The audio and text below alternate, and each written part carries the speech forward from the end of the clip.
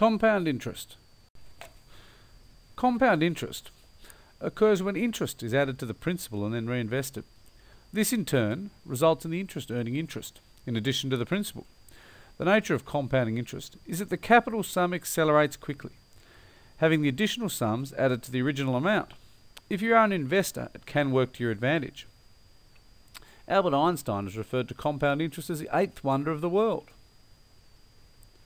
If we look at the example here, if we had $500 as initial deposit and we earned interest of 5% in the first year, we'd have a capital sum of $525.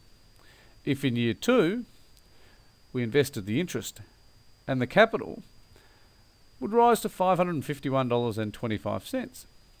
By the 10th year, we can see that our original $500 has actually grown to $814.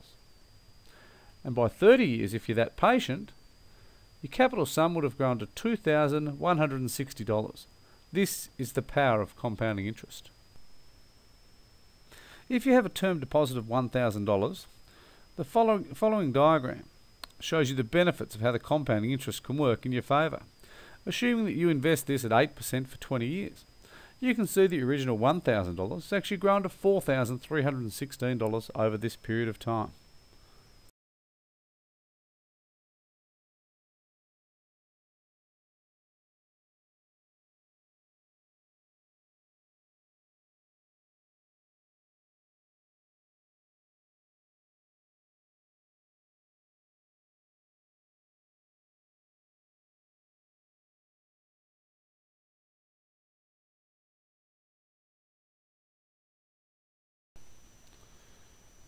There is, however, a downside of compounding interest, and it can actually work in reverse and to your disadvantage when you allow the interest on a loan to be added onto the original amount.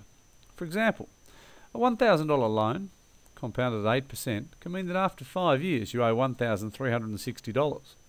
This is what commonly happens with everyone's credit card, where their interest is simply added onto the original amount they owe. And over time, it can cause quite a nasty surprise for everyone concerned.